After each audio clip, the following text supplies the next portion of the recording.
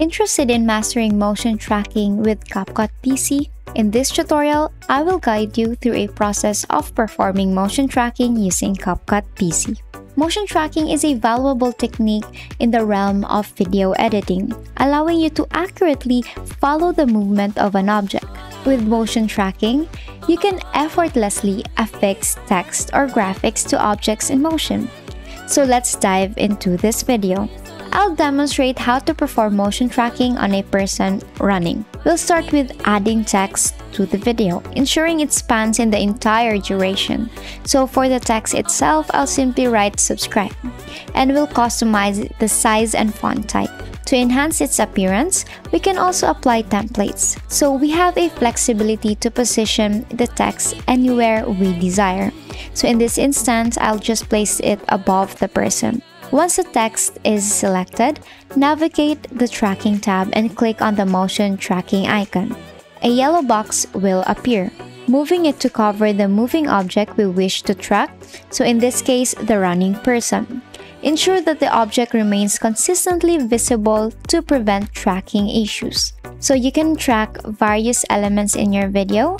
So there's a nifty tool that lets you adjust the box's corners to be rounded when you pull it on it.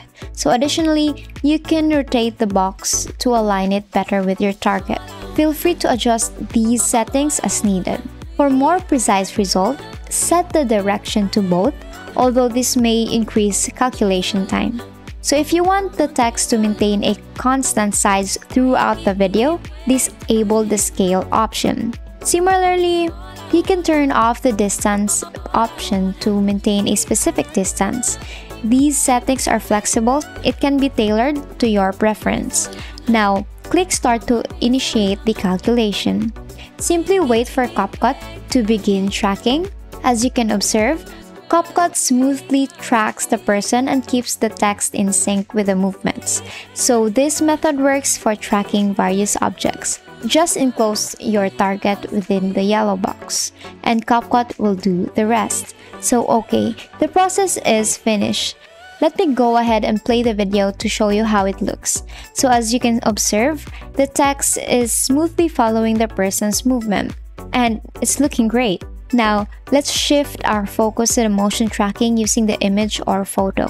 To begin, we'll make some adjustments to the image, resizing it to a smaller size and positioning it behind the person. Feel free to fine-tune its placement to achieve the desired look. Once satisfied with the image placement, you can now begin the motion tracking process.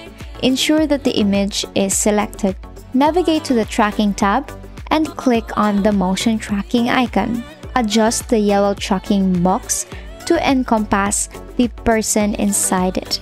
Then click Start to initiate the calculation. Simply wait for the tracking to complete. And as you can see, CapCut tracks the person and moves the image along with it. And it's done! Now let's play the video. And you can see how the image seamlessly moves in sync with the person. And it looks perfect. So if you wish to break the connection between the text and the object, just simply select None. And then the text will no longer follow the object's movements. And that's it. And that is how motion tracking is done in CapCut PC. I hope you liked it. And if you have any questions or confusion, comment down below and I will respond to each and every question as soon as possible. I hope this video helped you, and please don't forget to like, share, and subscribe to our YouTube channel and turn on that notification bell to keep you updated. Thank you for watching.